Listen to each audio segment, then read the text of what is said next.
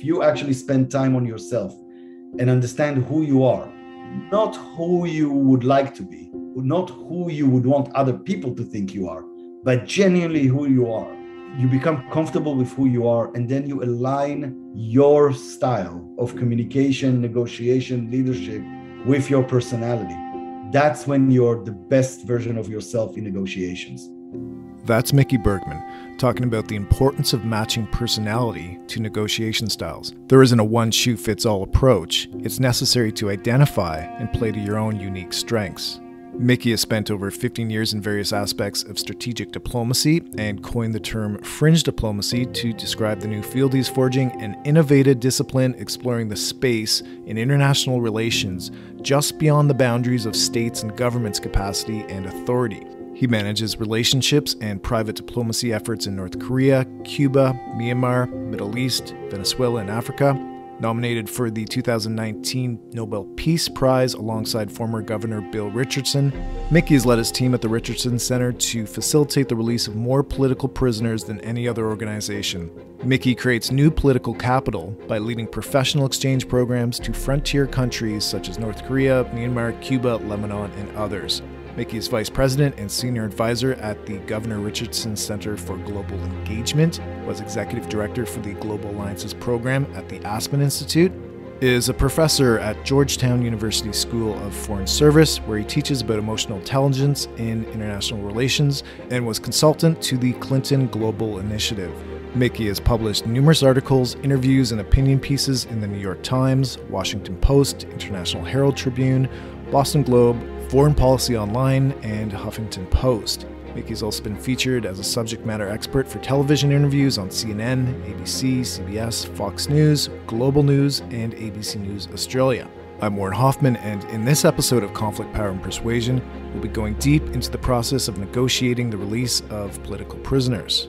We talk about the difference between political prisoners and hostages, Robert Levinson, the longest-held American hostage in history, and the newly created Hostage Recovery Act, the implications of the U.S.'s no-concession policy on hostage-taking, the detainment and negotiation efforts for the release of Otto Warmbier, how Mickey coined the term fringe diplomacy, the role of emotional intelligence in international relations, why you don't want to try to negotiate like Donald Trump or Chris Voss, the negotiation for the release of American journalist Danny Fenster from Myanmar, how the U.S. can improve negotiations with North Korea, how to address power differentials, and much more. This is Conflict, Power, and Persuasion, podcast of the Canadian International Institute of Applied Negotiation. Hi, Mickey. Thanks a lot for joining me. Oh, thank you for having me, Warren. So I provided a short blurb on your professional background in the intro, but in your own words, can you just give an overview of your career path? Yeah, sure. It's one that is kind of a lot of stumbling into through things. But I was born and raised in Israel and came to the United States. Fun enough, chasing a girl. It was successful chase. She's my wife, nearly 20 years now. But that's how I ended up here and did my education here. My undergrad at UCLA and my graduate degree at Georgetown University. And from there started working initially with the Clinton Global Initiative. That was when it just started, and had an opportunity to actually expand my worldview from thinking that I will dedicate my life to the Israeli-Arab conflict and the Middle East stuff, to understanding that the world is way bigger than that. But also got a peek and a view into the world of international relations that goes beyond what governments do. And I was lucky enough to be approached by Governor Bill Richardson, the former governor of New Mexico, back in 2006, due to a random set of events, asking me to join him to on a mission to Sudan. That was at the height of the Darfur conflict and the genocide there. And I decided to join him. It was not an easy decision because I didn't know who he was. And considering that I was an Israeli citizen, Sudan at the time was not the greatest idea. but I went, and we hit it off since. And as soon as we came back, I started working with him for the first 5 years informally, because he was still governor of New Mexico. So all of this type of work that I've been doing, negotiating the release of political prisoners and hostages, has been done pro bono for 5 years, until he finished his term as governor, and we established the Richardson Center, with which I've been working since. Wonderful. Can you explain then some of the projects and the negotiations that you're involved with then at the Richardson Center, and then maybe starting with the Sudan, if you would? Yeah, well, let me first. I should probably explain. The Richardson Center is a non-for-profit, non-government organization.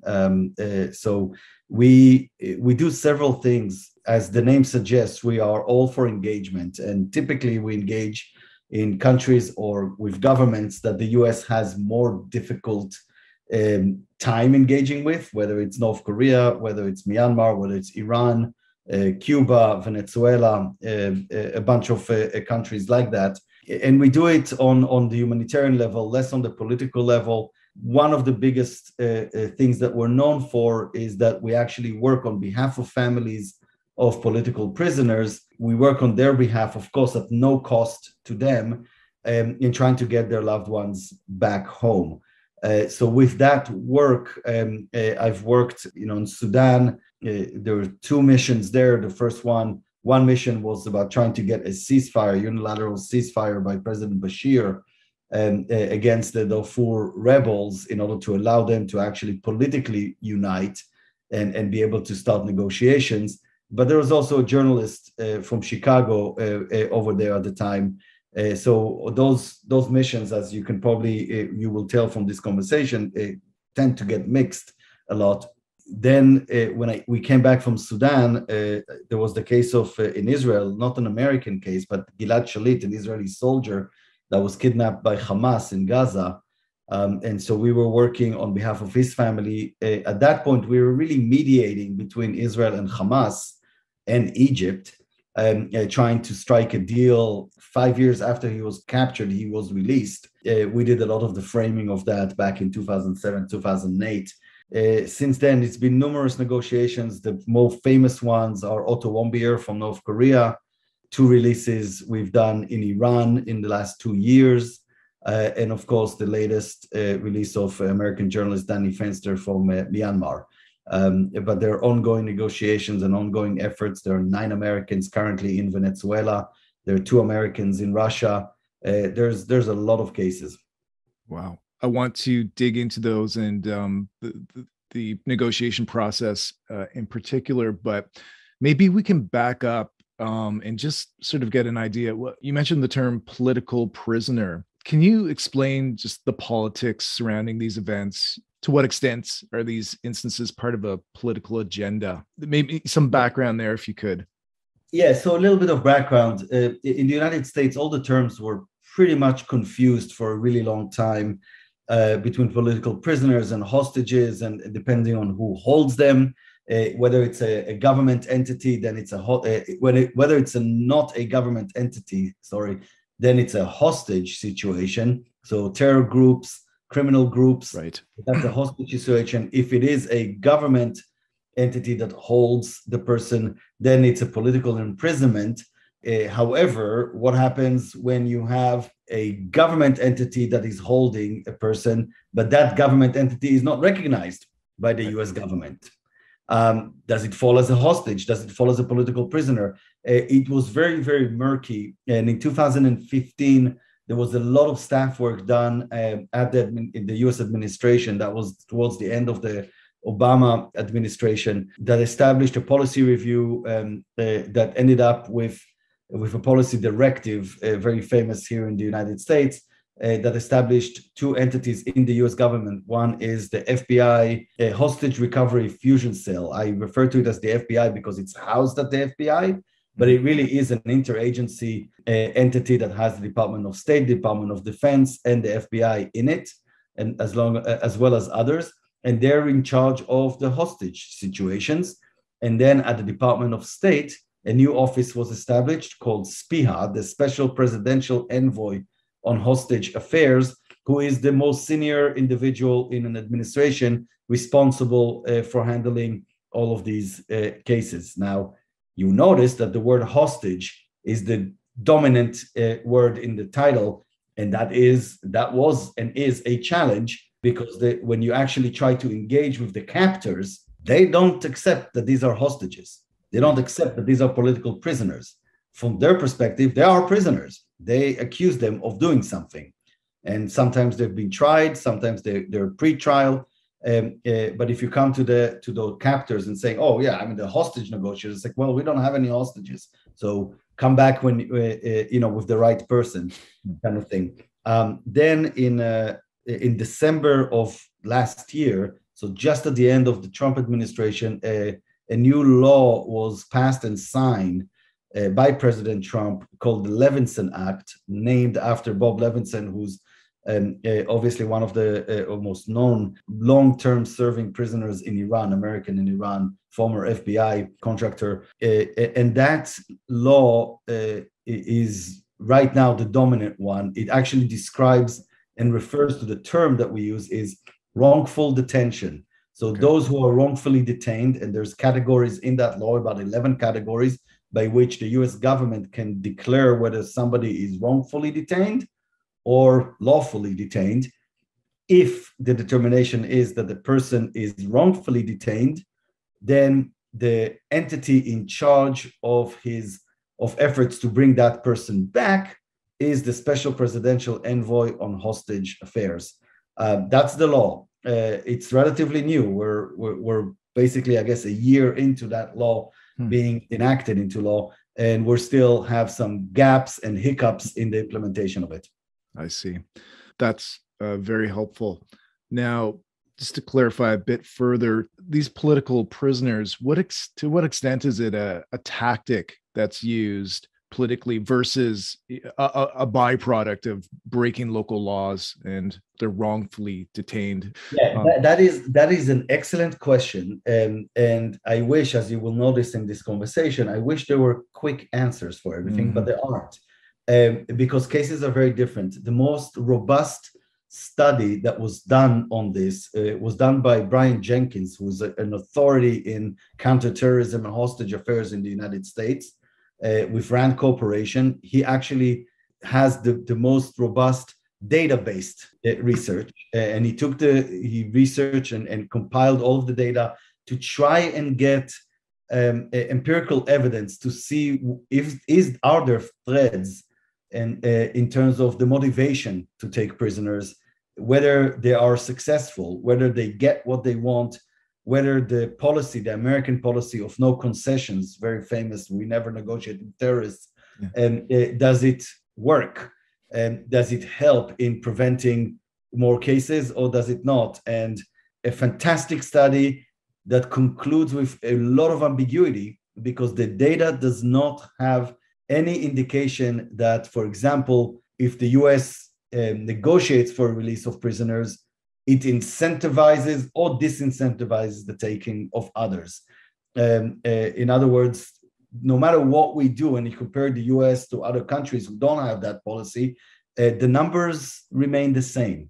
There are episodical or periodical hiccups in the numbers when the numbers go up, spike up, and times that they not. But the general rule is that most of these cases, maybe with the exception of Iran in the last decade or so, are not targeted necessarily. They are more of an opportunity that takes place. So, for example, Otto Warmbier in North Korea committed a local crime. He pulled off the wall a political poster. Now, in North Korea, that's a crime. He was arrested, he was detained, but it was also not a crime for which you pay for 15 years of hard labor, and as it happened to Otto, with your life. And he was actually released after a very short detention, only to be picked up again when the word came up the chain in North Korea that an American was caught violating North Korean law. Interesting. So it's a target of opportunity. Similarly, or again, every case is very, very different, but in Myanmar with Danny Fenster, the latest case, he was detained at the airport, at the gate, when he was trying to leave the country. He had a permit to leave the country. He passed the passport control. He passed security. But at the gate, he was picked up. Well, the assumption is that the local security chief at the airport realized there's an American journalist in the terminal here, Googled him, saw that he used to work for an entity that is now banned, and thought to himself, oh, I'm going to impress my bosses. I'm going to detain the guy. And so the detainment was not, a target of the leadership of Myanmar, of the military in Myanmar, but it was an opportunity for somebody in the lower in the food chain, and then it escalated. I see. You mentioned at the start, many of these places you're engaging with, it's the ones that the U.S. has difficulty engaging with. Can you talk a bit about the concept of fringe diplomacy, which I understand, did you coin that term, or is that something? Yeah, I did coin that term. It's a funny story because I have a good friend who is into branding, and he keeps pounding me because this is terrible brand that you established. But I kind of like it. It came out of I was sitting with my wife years ago and watched on TV. There was a show on Fox called Fringe. It was about fringe science. And it suddenly it dawned on me. It's like, wait a minute, that's what we're doing. We're doing fringe diplomacy. It's kind of questionable. It's on the fringes. But the concept of fringe diplomacy, beyond the term itself, I like it, but others don't, is really the space that goes beyond what governments are able to do in international relations. And it's based on the assumption that non-government entities, whether it's individuals, whether it's businesses, academics, artists, huge thing, entrepreneurs, musicians, all of us, we share similar goals as our government, hopefully, which is a peaceful, prosperous, and stable world. Yet we have advantage, we have flexibility over our governments in conducting relationships and meetings and engagements without the whole choreography of the diplomatic corps. And typically, when you look at it, one of the biggest challenges that I see in the way we conduct our diplomacy is that when a diplomat, and the person can be the most personal person, a people's people person, when we wear the suit, we wear the flag, and we have constraints. But as civil society, we don't have that. So we're able to engage even in questionable things. We're not the government. We don't represent the government. And that allows us much more flexibility. And hopefully it supplements whatever governments are interested in doing, if their intentions at least are good. And we divide the work in fringe diplomacy into two parts. There's engagement and there's intervention. An intervention is when, for example, when we bring back a political prisoner, a successful negotiation, and everybody loves interventions because they're quick, they're tangible, they're sexy. Wolf Blitzer wants to do a special on you, just like what happened to us with the return of Danny Fenster or the negotiations over Otto Warmbier. And the truth is that those interventions can only be successful because of years of engagement. Because it's very rare that you're able, it's not impossible, but it's very rare that you're able to build trust in a moment of crisis out of nowhere, because the other side knows exactly why you're coming. And so it's much, much harder. But if you invest over time in the engagement, and because you're not doing the engagement only for the sole purpose of having a successful intervention in the future, because you might or might not have that, the engagement itself needs to be good. It needs to be a standalone engagement, and it needs to be genuine. And so it typically takes the form of following whatever the local community wants. For example, in Myanmar, since 2011, at the Richardson Center, we have done engagement work in Myanmar, anywhere from training of political activists and members of parliament, through investments in food security and water, so humanitarian work, through their request to bring entrepreneurs from the United States to work as they went through the mobile revolution in Myanmar. And we've done that. I've personally have taken 7 different delegations over there over the years. When you respond to what somebody's asking you to do, you actually build genuine trust and relationship with them. And when it comes to a moment when you actually need to ask for a favor, you're better off in that position. So that's kind of a little bit on the frame of fringe diplomacy and how it works. Mm-hmm. That's interesting. You mentioned trust and the importance of trust, and you teach at Georgetown primarily on emotional intelligence. Is that correct? That is correct. Emotional intelligence and international relations. And let me tell you, it's a little bit funny because Governor Richardson, who's my mentor and my boss and the person I work with so much on this, for him, this is a talent or a skill or a gift that he has. And as so many other people, when we have a certain gift, we don't intellectualize it. It's natural for us. And so for him, the way he's able to connect and engage with individuals is something natural. So he likes to make fun of me when I try to intellectualize it and try to explain what it is that is happening. But for me, it's something that I need to work on. And so I dove into it and realized that really at the heart of it, this is about emotional intelligence. And when it comes to international relations, one of the biggest pet peeves that I have is that we train and graduate students on all levels in the best institutions to analyze and articulate national interests. Mm-hmm. But national interests are just a part of the game.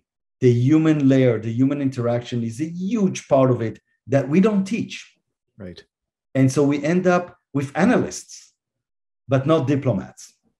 Right. And the way I look at emotional intelligence, there are really 4 planes of it, which touch upon everything that I believe is relevant in negotiations. The first one is self-awareness. So you need to be aware of your own personality, your own emotional state, what you bring into a conversation. So self-awareness is one. The second one is the ability to manage yourself. So management of your emotional self inside a conversation, inside a negotiation, inside a relationship. The third claim is your ability to be aware of others' emotions inside a conversation with you, on the spot or in advance. And the fourth plane is being able to use the awareness of the emotional state of others to actually influence them in a conversation and in a relationship. And that is, I know it sounds manipulative, but it actually is not. This is a genuine, and it needs to be a genuine effort in my mind. But if you actually spend time on yourself and understand who you are, not who you would like to be, not who you would want other people to think you are, but genuinely who you are in terms of the personality, your personality, and you settle with that, you struggle with the data that you have, because sometimes we don't like what we see. You become comfortable with who you are, and then you align your style of communication, negotiation, leadership with your personality. That's when you're the best version of yourself in negotiations. And so that's a big part of it, is that self-reflection and feeling comfortable with yourself, and then your ability to actually project that onto others. So understanding not only what the national interest of the North Koreans is, but understanding the individuals you're meeting with in their personal lives, how they see the world, what are the motivations that they have, where they are emotionally in terms of their career and in relation to your conversation, and be able to actually find emotional leverage out of that. I know there's a lot of terms here. Let me say that even when diplomats meet each other, allies, US and Europeans now meeting together, our counterparts want to go beyond the fact that we have mutual interests.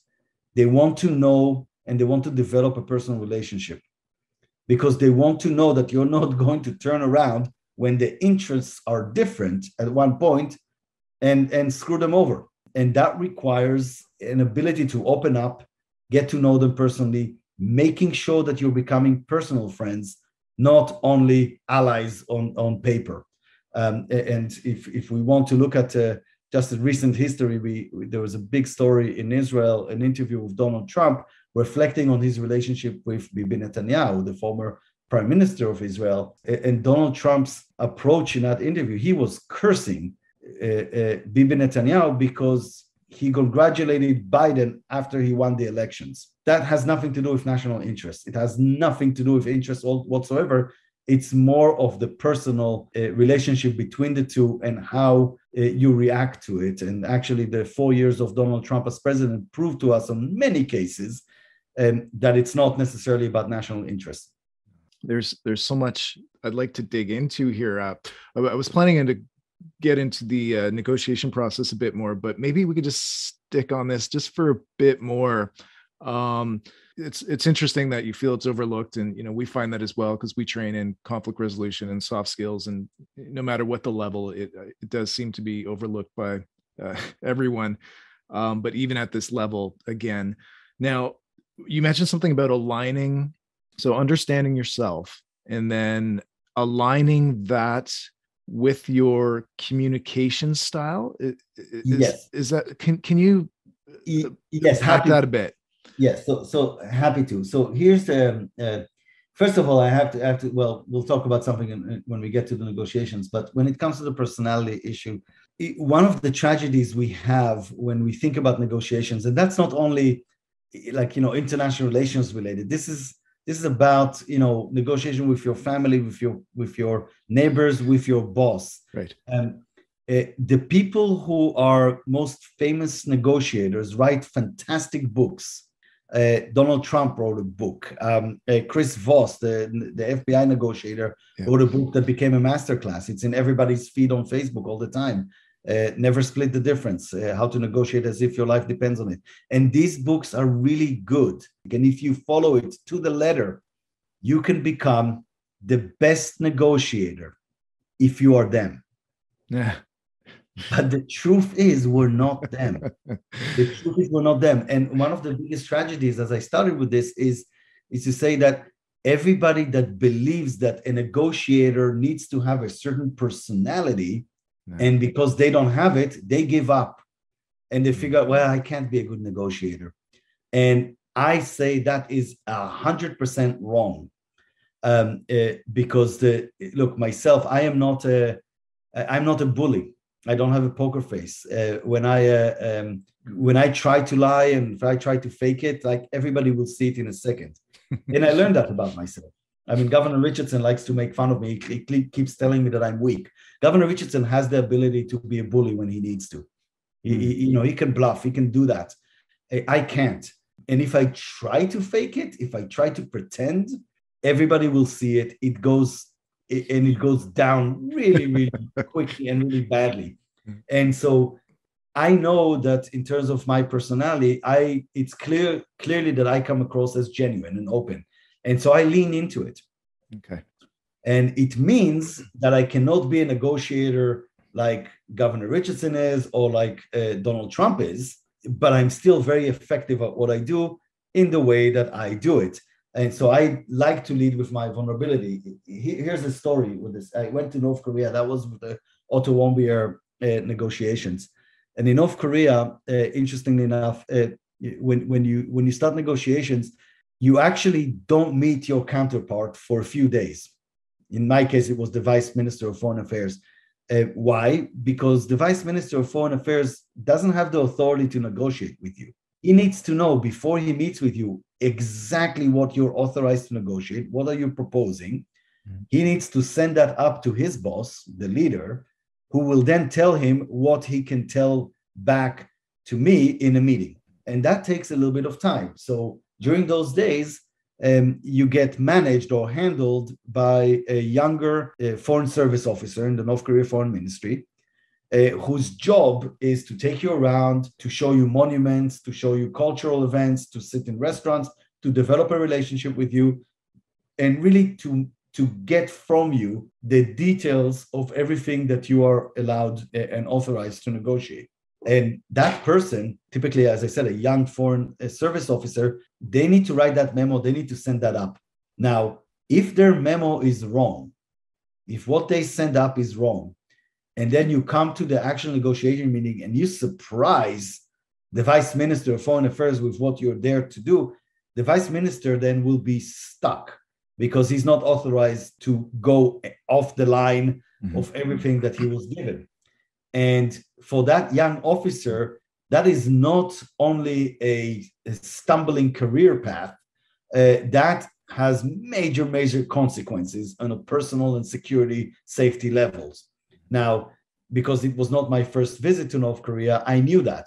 And this was the first time I was leading the negotiations. The governor was not able to come in these negotiations because the North Koreans didn't want him to be there. He's recognized and everybody knew exactly what was happening. So it was supposed to stay quiet. And my handler, his name was Kim, and we were driving kind of in the car. He picked me up from the airport. And, after a few minutes of silence, I looked at him and I said, Kim, I have to tell you, I'm very nervous. I'm very nervous and anxious about this. And he's like, why? And I said, well, this is the first time I'm leading the negotiation, the delegation here, and I don't have the governor. And if I screw it up, he's going to kill me. Now, I use that word. Obviously, the governor he's going to be very upset, but he's not going to kill me. But I knew what it meant to Kim. And he just looked at me kind of with big eyes and looked to the side. Really? And I said, yeah. So look, Kim, I know you're supposed to get information. If you don't do your job right, then there's no way I can succeed here. So ask me any question. I will tell you exactly what I'm here to offer. I'm not going to surprise you because surprising you, I know will not be good for you, but it will definitely not be good for me. And by just that simple conversation, and this is not about national interest of North Korea, this is about Kim himself understanding where he's at in that conversation and understanding the way I can project. I was leaning in with my vulnerability. We connected over this. And at that point, Kim and I worked together to make sure that his memo that he's preparing for the negotiations is the most accurate possible, because it's in his benefit and in mine, even though we're on the other side, opposing side of the negotiations. It's a great tip. And I think something everyone needs to hear, because it can be overwhelming, especially if you think you don't possess all these certain personality styles that other emphasize are important and whatnot. Yeah. We could dig in more on that, but let's keep moving to your negotiation process here. What are you doing typically to prepare for these negotiations? Yeah, so considering the conversation up to now, it will come as no surprise that I focus a lot on the emotional mapping, because I find it, again, the national interest, and I have to say, look, I'm not government. So when I go into negotiations on behalf of a family to bring a wrongful detained individual back home, I do not need to account in my negotiations of the complex bilateral portfolio of issues. I can really isolate it into the issue of prisoners, refining it and defining it as a humanitarian thing, even though we know it's a political thing. So I do have an easier time than a typical diplomat when it comes to this. But again, looking into the individuals we're going to meet, and not only when I look at an individual, it's both the individual situation that they're at in terms of their title, in terms of their career path, in terms of where they might be, but it's also more of the peoplehood as well. Because when we think about some of these countries that we work with, we like to say that they're crazy, that they're irrational. Mm-hmm. And the truth is, I have met some irrational people, but most of the people that I work with, especially in places like Iran and North Korea and Cuba and Venezuela, extremely rational individuals. And a very rational, the North Koreans is extremely rational society, except that what goes into their box of calculation is different than what goes into ours. And so if you spend time and try to understand how they see the world, and then you understand how the input goes in, they actually become pretty predictable. in terms of how they will respond to something you say, how will they respond to an American action or statement. And let me give you an example of this on the North Koreans, because it was stunning to me when I talk to American audiences and I ask them, what should we do with North Korea? And every two people have three opinions about the policy and what can and should be done with North Korea. But then you turn around and you say, can anybody here tell me, why do the North Koreans hate us so much? And there's typically an absolute silence. And you dig a little bit, and then I like to ask the question, especially of American audiences, does anybody know how many Koreans died in the Korean War? Because one of the things that was astonishing to me when I started working on North Korea was to find out, and that happened to me in Pyongyang, when I found out that 4.5 million Koreans died in that war. Now, they don't call it the Korean War, they call it the American War. And that figure, the 4.5 million, is not North Koreans, it's North and South Koreans. But from their perspective, it's the same people, it's the same families. And growing up in Israel and being Jewish, I was brought up on the education of the Holocaust.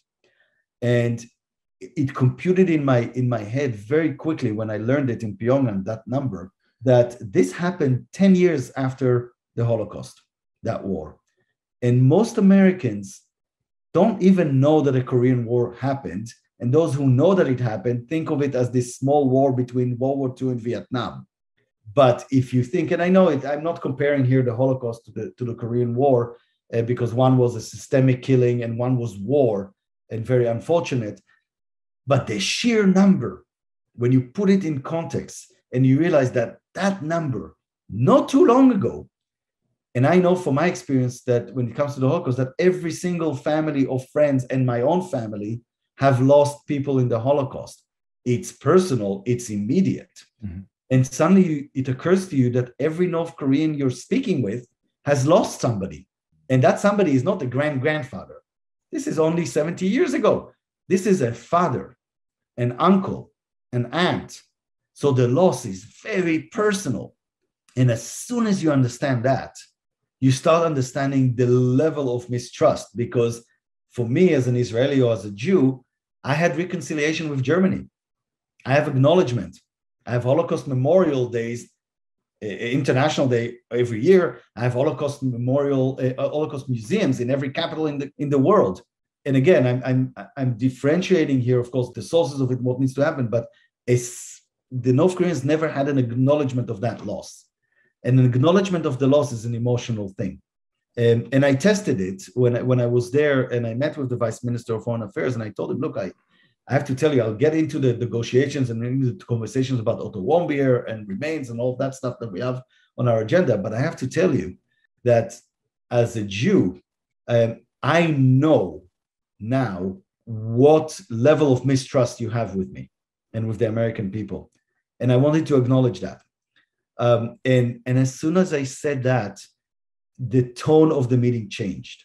It didn't change the interest. It didn't change the hard issues that we were negotiating over, but it changed the tone, and it changed the level of acceptance and openness to actually hear ideas and work together on something. And I do think that acknowledgement is probably one of the biggest obstacles. I know I sound very kind of emotional driven thing, but I think it's one of the biggest obstacles in our failed negotiations with the North Koreans, is that a lack of acknowledgement, not apology, acknowledgement of the loss. Yeah, that seems to be a repeating theme in reconciliations, is that acknowledgement. It seems to be the key. So yeah, and I would say that, sorry for interrupting, but of course, where I come from, Israeli Palestinians, it's a major issue, and both sides are stubborn and not willing to acknowledge the losses of the other. But even beyond international relations, if you think about the United States and our society right now, we're so stuck and polarized, we refuse to acknowledge what is the feeling of a loss of each side, just to open up a space for conversation. Mm-hmm. Okay, so To recap then your preparation process, you're less focused on the national interests and you're actually shifting to understand the interests of the players, the people at the table. And that's where you're spending a lot of your time in preparations. Is that? Yes, that is correct. And that's kind of a little bit unique for us. Not that it cannot be replicated, but it's a little unique for us because when we go in, we're not government. So we really don't have leverage. We need to create leverage out of nothing when we come to this. And the best kind of leverage that you can have is emotional one. So if you're able to connect with a leader on an emotional level, I know this will sound weird, but when you need a glass of milk to borrow from your neighbor and you go and you ask for it, your neighbor or your friend will not ask for something in return. They'll give you the glass of milk. And I argue, my thesis is that is also possible between leaders and international relations. It's hard, but it's possible. It's hard because national interests do play a major role in this. But when it comes to political prisoners, sometimes it's possible. And I'll tell you, when we came back with Danny Fenster last month, two things. One, we never gave anything in return for Danny Fenster. But more than that, the leader of the commander-in-chief of the Myanmar military didn't ask for anything in return. The release was based on a bond and a relationship that him and Governor Richardson were able to build in a very short time, but was based on the years of Governor Richardson's involvement in Myanmar before. And so we didn't get, I know people who can't understand and can't comprehend the fact that it's possible, then they don't believe that what I'm saying right now is true. Therefore, we must have paid money or we must have made promises. And I'm telling you, not only are we not in a position to make such promises or to pay money or do anything like that, but he hasn't asked for anything. He's actually beyond the things that he's responsible for, that none of it is taken away. He is a very religious man. And here's an anecdote. When he decided to release Danny and give him to us, we didn't know what the protocol will be. We thought maybe he's going to parade him and have some media thing and kind of do, a big splash over this, as everybody, by the way, back home here thought he would do. They thought that he's going to try and get political capital out of it. And when we asked him, he said to the governor, no, that will not be dignified. I will have him wait for you at the airport, and I will not say anything until you guys are ready. And again, it's not to say it doesn't absolve him and his government for anything that they're responsible for and what is happening in Myanmar since February 1st or before, when it comes specifically to Rakhine State over there. But people are complicated. And if you are able to find the humanity in people, they're not doing the things they're doing because they want to be evil and they think they're evil. They think they're right. They have a certain narrative and a certain way of looking at the world that we can absolutely disagree with, but it doesn't mean we can't work with it and understand and find their humanity in it.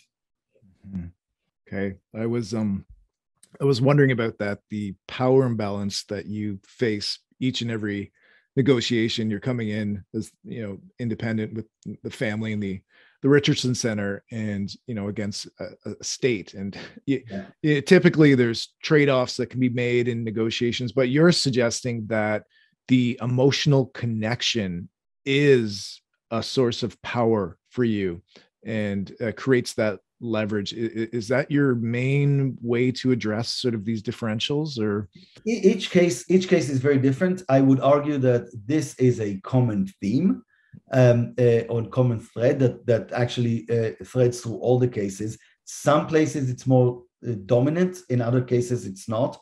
There are other levers that we can do around humanitarian work. Before Otto Warmbier in North Korea, there was Kenneth Bay, another American prisoner. There were many others, but Kenneth Bay was detained in North Korea for accusations of him trying to convert North Koreans into Christianity. In one of our visits over there, and that was back in 2010 or 2011, I believe, they took us to a hospital, to a children's hospital, when they showed us a lot of children with disabilities. And, none of it is accidental. So we came out and said, maybe we can make a humanitarian contribution. We can find some some wheelchairs for children with disabilities. And of course, they liked it because they wanted to help. And Governor Richardson, again, that's kind of the type of gift that he has, instinctively looked at me and said, Mickey, we're going to do it. We're going to get them 200 wheelchairs. You will do it. You will have to figure out all the logistics, the sanctions approval, all of that stuff. But Mickey, we will raise the money for it. But find me a Christian charity organization that deals with disabilities. Because we are going to give them the money, we're going to help them staff it, but they're the ones going to make the contribution. And the point, retroactively, when I stared right now, it seems very clear, because if a Christian charity organization is delivering those wheelchairs and North Koreans are happy to receive them, it makes it awkward for them to hold an American prisoner based on accusation related to Christianity. And within that frame, 2 months later, Kenneth Bay was on his way back home. There was never acknowledgement that that's what happened, but we had those conversations and we raised it. So you create levers when you can. And I have to say, just to be honest with the listeners too, we're not. It's not like a magic wand that we wave. Oh, ask Richardson, and we're going to go in and we're going to release your loved one. Sometimes we're able to do it ourselves, like what happened in Myanmar and in other cases. And sometimes we can't, because what is needed in return for the release of an American is a concession on behalf of the US government. Now, I say concession very carefully, not a policy concession, because the US government will not do that, but maybe there is a prisoner in the United States that needs to be released as a result of that. And everybody cringes when we talk about that, because here we are releasing a guilty person in return for an innocent person. I understand that calculation, but still, at the end of the day, when you think about it from a family perspective, if it's doable, it's a price worth paying, because you're getting your person back. That in those cases, like the case was in Iran with Chio Wang, who was a Princeton student who was caught in Tehran and sentenced for 10 years. And we engage with the Iranians on this. And the Iranians, for example, in terms of their culture and their preference, they want to feel like they're equals at the table. So symmetry is extremely important to them. And so if we're asking them to release an academic, we needed to find an academic in the US, an Iranian academic that is in trouble legally and needs to find a way out. And so we found that. That was an Iranian professor who was detained in the United States in Atlanta. His name is Soleimani, for visa violation. So again, not a hard crime, but a visa violation.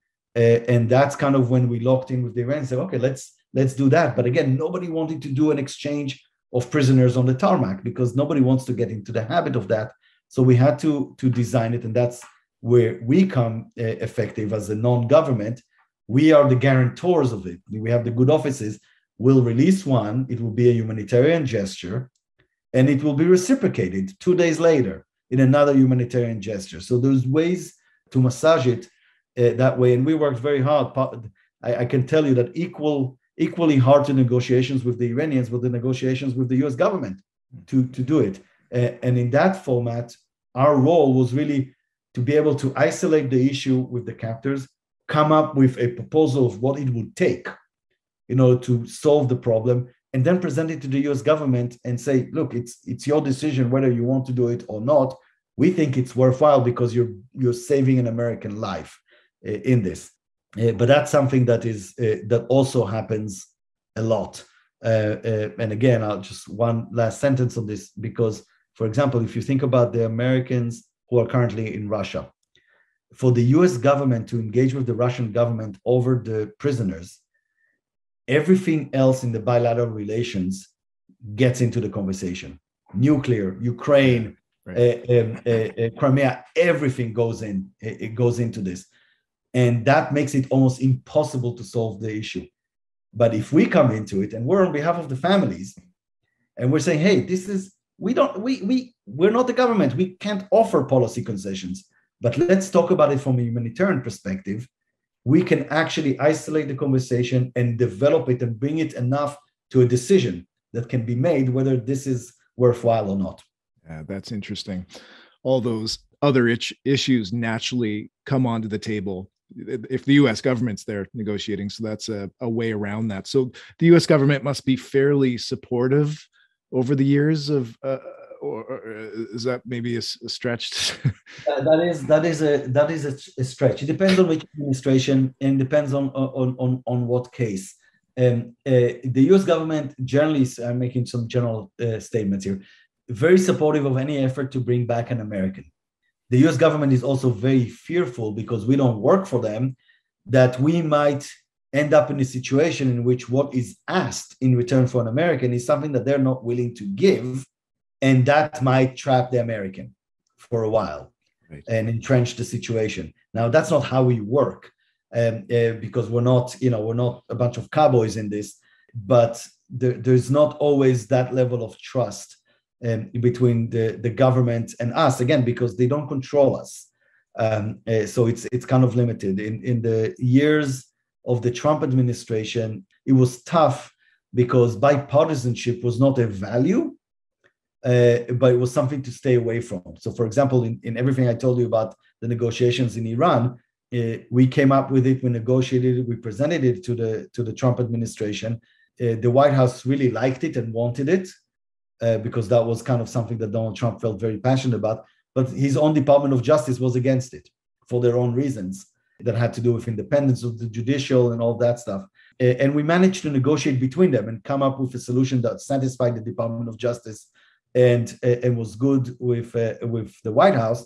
But then the State Department really didn't want us to do it. They wanted themselves to do it.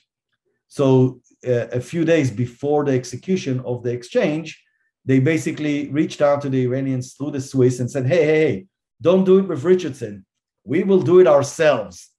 And they undermined everything that we did, but executed the same deal, basically. So, to say that was antagonistic, yes, it was antagonistic. But I also have to say, with the turn of the administrations right now, the people in the administration, some of them just because of my background, good friends, really, really good people, very competent, very dedicated, but sometimes we don't see eye to eye. Their assessment of the situation of Danny Fenster in Myanmar was not aligned with our assessment. We thought they had it wrong, and we put it to the test, and they were not very happy with us doing this, even though I'm hoping they're very happy with the results. But it's a complicated relationship. I often like to say that negotiations with our own government is as complicated, if not more, than it is with the captors at times. Yes, lots of politics to navigate. I assume at the table too, negotiating with the captors, even though it's not the U.S. government at the table, the state-to-state relations are ever present, sort of hanging over the talks somewhat. Do you purposely make any efforts for the captures to save face, so to avoid possible power struggles? Well, in a way, I would say, a couple of things. I think, first of all, yes, there is a saving face element of it, and they need to be one of the biggest problems we have traditionally with negotiations is that the person who's negotiating is so happy with their success that they want to show the world that the other side lost. That's the worst thing you can do. Even if you really milk them for everything, for what they're worth, you want them to feel good at the end of the negotiations, because otherwise the next round, they're just not going to be there for you. So that's something that is important. But I would say that the first thing for us when we deal with a captor is trying to get the captor to recognize that they are better served with this issue resolved than keeping the American. And there's many ways to talk through this. And in some cases, they need to get some domestic wins for it, for their own politics. And so they go in and they, and they try and they sentence, and then, yeah, we convicted, and that person, that was justified and all that. And that's great. And then you tell them, look, okay, you got everything you could from this domestically. It doesn't go up from here for you on this, but it can go down, because you can start getting pressure and you can start getting sanctions. You can get people starting to get really upset over this. Here's an opportunity for you to actually gain even more than what you did domestically. If you now become the humanitarian leader that releases beyond the fact that the person was convicted, you're just now letting them go for humanitarian reasons or as a gesture of goodwill. So convincing the person that there's more added value, the captor, more added value for them by not holding the person. Once they pass that point, then it's just a matter of being creative about the technical way of doing it, so they save face or that they maximize in their eyes, the returns of this. But that first part is really, really difficult to do. And sometimes in the best scenarios, when we have good relationship with the administration, we're able to play off with each other a little bit. And because again, there's in every argument, not only in international relations and hostage, but in every issue you see politically, they're the advocates and they're the pragmatists. And the advocates never compromise on anything. They just keep pushing the envelope more and more and more. They keep moving the goalposts more and more and more. And the pragmatists, typically, if they're good, they use the advocates and try to move the needle just a little bit, saying, hey, I need to answer to those people. They're killing me, publicly criticizing me for talking to you. So just give me a little bit on that. So that's kind of the dynamic between the advocates and the pragmatists. And the truth is that the advocates need the pragmatists, because otherwise nothing will ever move on the ground. And the pragmatists really need the advocates, because that's a leverage that they can use. But in reality, the advocates and the pragmatists tend to go at each other. For example, in Myanmar, the advocates for the democracy movement in Myanmar, they're criticizing us for engaging with the military government in Myanmar. That's okay for them to criticize us, but I try to remind and talk to them, and because we talked to them before we went, to explain to them our intentions and say, look, you can criticize that. Actually, it works for us pretty well, but make sure you remember what your issue is. Don't turn it into, oh, let's go after these guys, the pragmatists, just because we can actually attack them.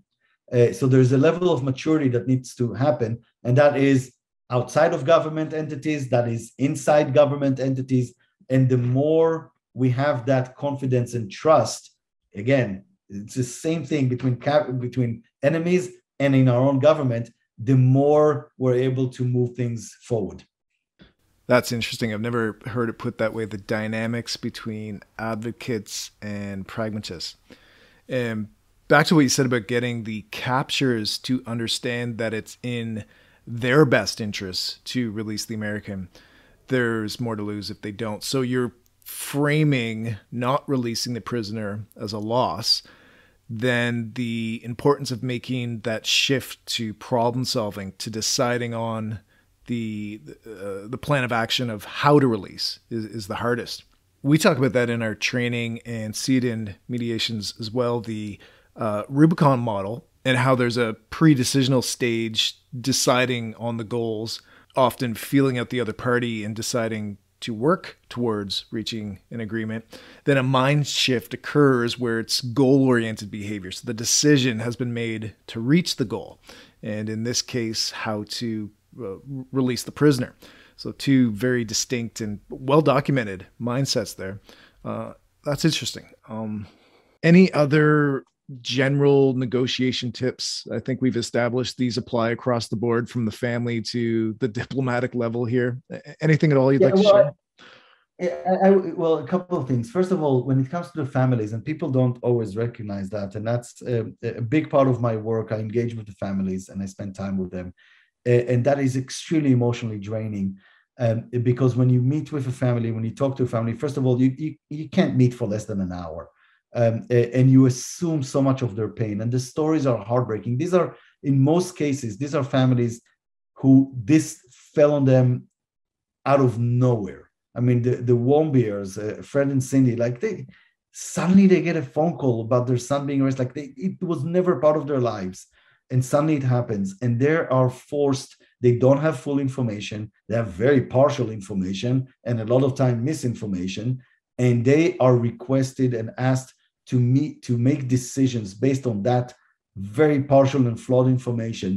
And every single decision they need to make, they're afraid might either cost their loved ones their lives or years or months in prison. And every decision they avoid might be the one that could have brought them back home. So they are in an impossible situation. And I cannot master enough arrogance to talk to a family and tell them for certainty that what I'm telling them is the right thing to do. So you have to acknowledge their situation, where they're at with all of this. And most of the times, when we speak to families, it's about, look, there's a lot of things that can happen. There's a lot of options to go about. And we are one of those options. When you talk with us, don't stop talking to everybody else, because we never know what might work. And you have to kind of allow them the space to make those decisions, because the truth is we don't always know what will work and what will not work and what might backfire. We pride ourselves that we have enough experience in it to know a little bit more than others, but still we don't show up and tell them, oh, yeah, this is what you need to do, and don't talk to this person or don't talk to this person. They come to us for advice. We give them that advice, but that's something that is very important to understand. Those families are an impossible situation, and sometimes it lasts for years, and it's extremely painful. Terrible. Now, to your question on the tips, we touched on most of them, but I'll just summarize them, because these are my 3 tips on negotiations and a statement to begin with. First of all, the statement: when we think about negotiations, and that is true not only in international relations, it's true to every single thing in your job and your family, with your kids. Kids are fantastic negotiators, by the way. Every parent knows that. I have an 8-year-old. She manipulates the hell out of me. The first one, we need to stop thinking of negotiations as purely transactional, as a zero sum. Negotiations, the way I look at them, is your ability to influence a decision made by somebody else. And that's just to make sure we understand that. So it's not only, sometimes, look, when you buy a car, it's a zero sum game. It's, whatever the price is, and yes, you can expand and be creative, but that's what it is. My personality does not lend itself very well for zero sum game negotiations. So if we are going to trade in our car, I'm not allowed in the dealership. My wife does it. Because she can do it. And sometimes the agent will call me, hey, Mickey, can you come in? It's like, nope, not allowed, because I know what I'm good at and what I'm not. And so really think of negotiations as an ability to influence somebody else's decision. And then for the tips, the first one, and the most important one, is align your negotiation style with your genuine personality. And that means that you need to figure out what your personality is, come to terms with it, embrace it, lean into it, and then negotiate with that. You will find yourself in a way better position than when you try to fake it and not align with your personality. So that's number one. The second one is really spending time in the shoes of the person you're negotiating with. That's the part of the emotional intelligence, on understanding them, not only about what the topic of the negotiation is, but really where they're at. So if it's a job negotiations, for example, who are you talking with in HR? What are they allowed to do? What are they not allowed to do? Just come to terms with who they are, how they see it from their perspective, because it will really, really help you understand, therefore get to reasonable and what is possible in the negotiations. And the last one, and we touched about it a little bit, but it's always, always, always know that there's another round of the game. So it's never a one-time game. There's always a repeat of this. So even when you're starting a new job and you're negotiating for your salary, people think, oh, this is it. I'm going to squeeze the hell out of them and get my salary. Yeah. And if you do that and they feel like you mock them, next year when it's time for your raise, guess who's going to have the upper hand? Just remember, there's always a next round of this, and that is true in international relations. Don't burn people. Be genuine, keep it going, because you never know when it comes back to you. So those 3 things: align your style to your personality, spend time on thinking emotionally about where the other side is, and 3, always remember that it's a repeat game. Those are wonderful tips. And the last one is a simple heuristic for ethics, right? Just a principle of how you remain ethical is consider the long game, that there's going to be more, and how you act now is going to influence down the road. Before you leave, can you give an idea of the current state of political prisoners? How many are there, and perhaps what the public can do, if anything? So we are actually in a peak time right now. There's over 60 hostage and political prisoners, Americans. Recognized Americans. There are hundreds that are international as well. We, by the way, don't only work on behalf of Americans. We work on behalf of anybody, depending on the family approaching us. It just happens to be that Americans come to us more because we're known here and not necessarily around the world. But the number peaked also because of the hostages in Haiti, which is 17 at the time. So that's a big bump on the number. Here's the thing: it comes up and down. It goes up and down again based on opportunity. There are some repeated violators or captors, such as Iran, such as Venezuela, such as North Korea. Even though in North Korea currently there isn't any. From a government perspective, there's three big pillars that need to be addressed. One is bringing back those who are taken. Two is taking care of the families during this whole ordeal. And three is finding ways to disincentivize the taking of more Americans. And on the first, there are periods when we do better and periods we do worse. So bringing back people. I know that President Trump lauded, I've worked so much on it. Truth is, numbers, he didn't bring back more Americans than Obama did. He just made big photo ops out of them. Obama brought in others that nobody even heard of, and he didn't make a sound of it. It's a style issue. But we are indeed in a period when less of them are coming back right now. But on the disincentivizing part, or disincentivizing of taking more Americans, we're not doing well as the US government on this. I don't think there's been a systemic work for this, and I think there can be more. All of this is to say, look, this is not about scaring people from traveling. I think traveling internationally is really important. I know the pandemic kind of killed that part of us, but hopefully it comes back. The whole point of fringe diplomacy, and I believe it. Look, Airbnb is a fringe diplomacy kind of operation. When you have and you stay in the homes of different cultures, there's no better way to have our humanity and human race connect better. So I'm all for it. Don't be afraid of it. If something happens, and it might happen, like anything can happen at any given point in life, we're trying to work in establishing a task force in the US Congress, for example. So when families reach out, there will be a base of knowledge in Congress for members who've never dealt with anything like that before, to understand how they can communicate with a family, what they can do for a family, and how to navigate both the government and the non-government entities of that. The US government, the executive, is working really hard through the Special Presidential Envoy Office and having family guidelines. So the information is out there for people now, way more than it was in the past, to very quickly getting into finding ways to get their loved ones back home. And the last thing I will say, not every American that gets in prison around the world is wrongfully detained.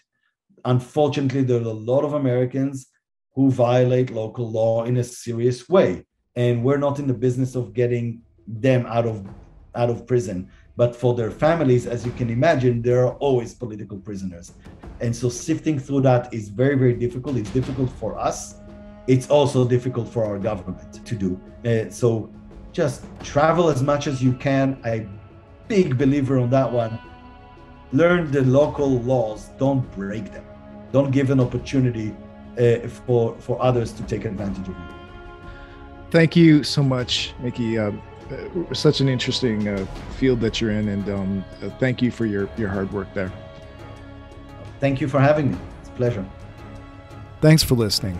If you want to hear more from international experts digging into a range of topics on conflict, power, and persuasion, subscribe to your favorite podcast app or visit us at ciian.org. That's CIIAN.org.